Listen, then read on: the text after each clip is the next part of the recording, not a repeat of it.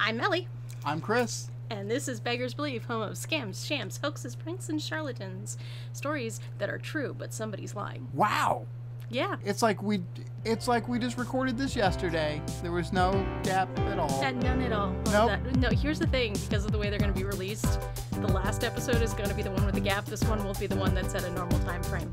Perfect. Yeah, the vacation happened at the wrong time because audio issues. Yeah, and mushroom people. And mushroom people. Such as that happens.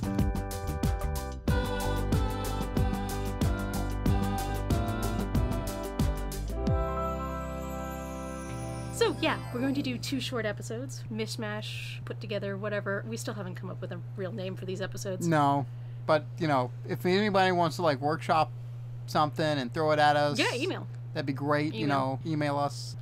I had a decent idea, and by the time I woke up fully, it had left. But I shouldn't trust decent ideas that I have while half asleep because they're usually pretty bad. Start journal them again. I did. Where are they? Okay, so I woke up the one time and I had written down in my journal, tie wine charms to tampons. And after that, I decided that whatever dreams or whatever thoughts I was coming up with at night were not, in fact, as brilliant as I thought they were. So that mishmash that we're doing today, exactly. that mosh Mushroom mishmash. that slamma jamma peanut butter jelly episode. Let's do it. There you go. So you remember how in our last episode, the 2 hoaxers were both named Sergey? Yes. So we're starting us out for this story with 2 men named Stephen. It's always a Steve or a Sergey. Always. Always a Steve or a Sergey. Or probably 2 blokes named Stephen because this took place in Liverpool, England in the 90s. I am not going to attempt a Liverpool accent. Because, I'm not either. No, I will just insult some.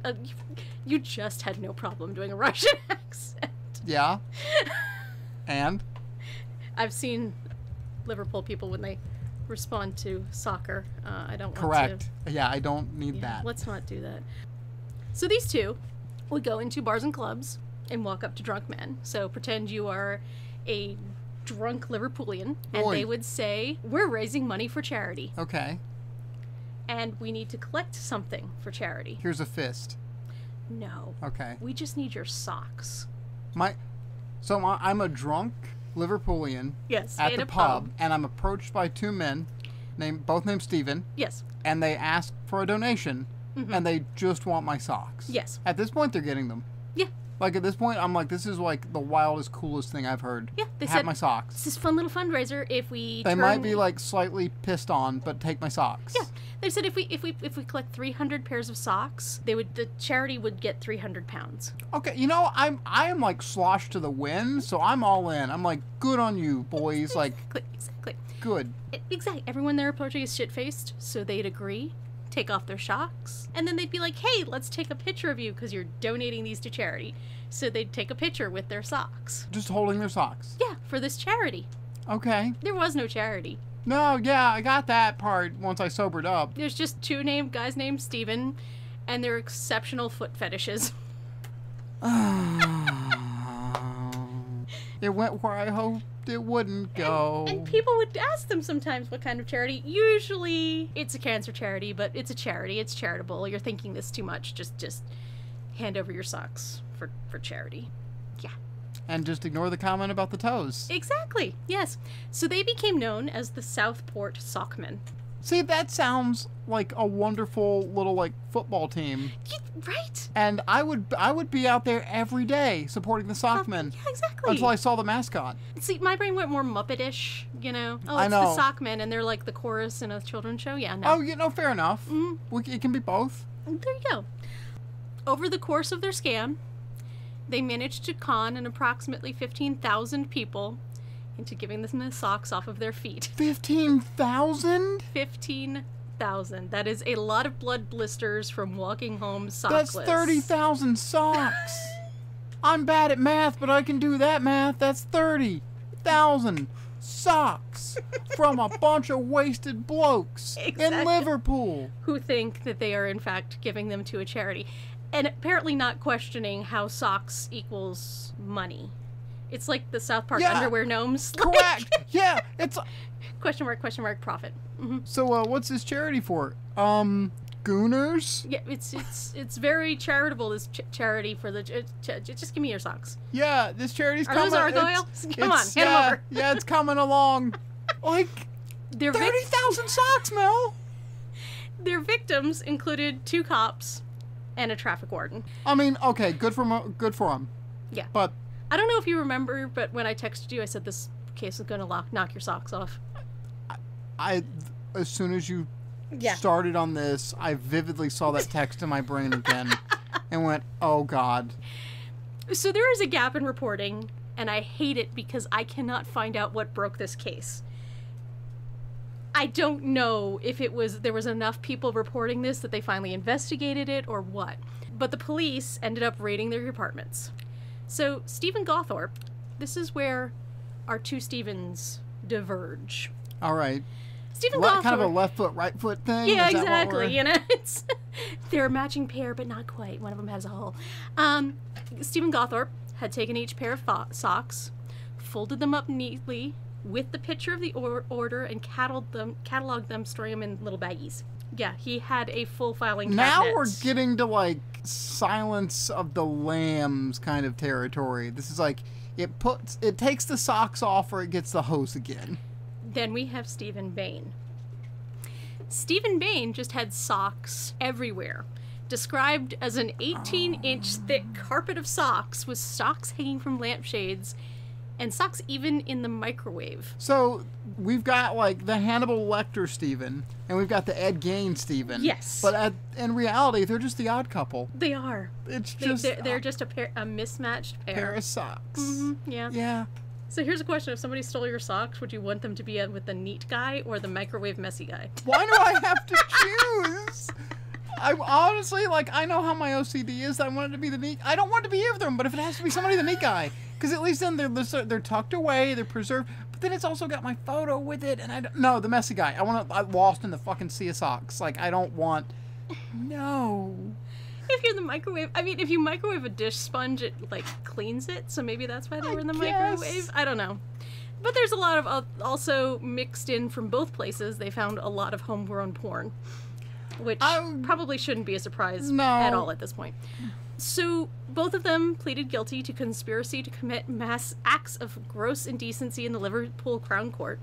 I am shocked. They were not charged, though, for the Fake Charity Act, which is what I would think. This is like what I said. That's what I would have thought that it would have like really gotten them on. Yeah. Because the like acts of indecency, I think, would be so, especially exactly. at that time, minor. This is what I can't find what broke the case, and like I said, this happened in the 90s.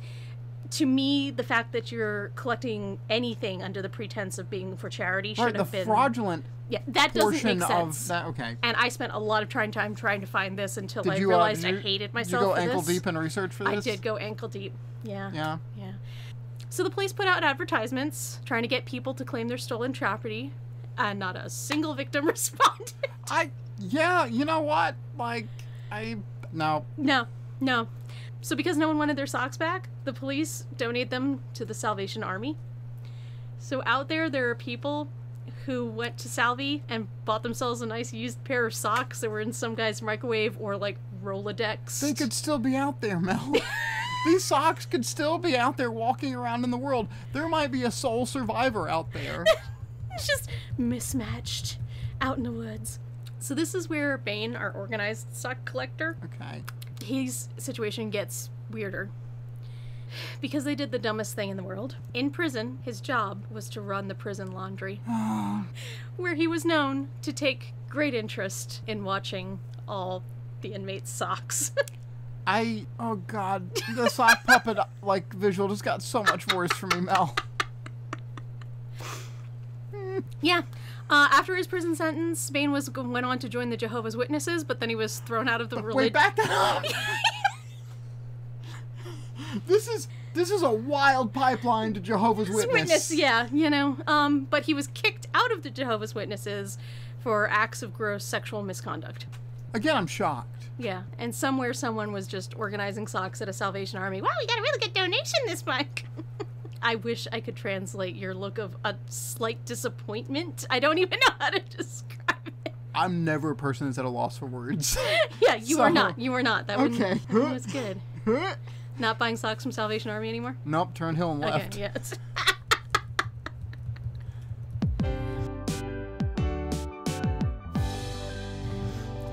I lied. I forgot. I actually have 3 short stories. This one's very short, though. I mean, after that last one, I'm feeling kind of defeated, so... It's okay. This one's not as bad. So, a 19-year-old kid in Nice, France decided to game a self-checkout system. Okay, fair enough. Beat the system. I can applaud that.